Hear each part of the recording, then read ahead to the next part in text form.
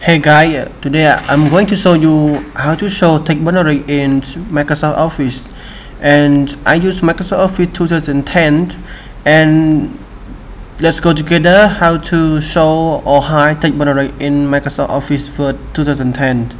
You can go to your Microsoft Office Word 2010 by click Start here, and then you can click down. And let's find the Microsoft Office Word 2010 here.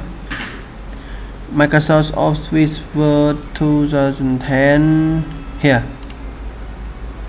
So my Office 2010 no text binary, so I'm going to show this text binary. So you can click to File and go to Option, and then go to Advanced, and let's find the sentence show text binary. Let's scroll it down. Yeah, show control character. No, show text binary. Yeah, show text binaries. So take here and you click OK. And if you want to uncheck it, you can go to File, Option, Advanced, and then go to find text binary and uncheck it.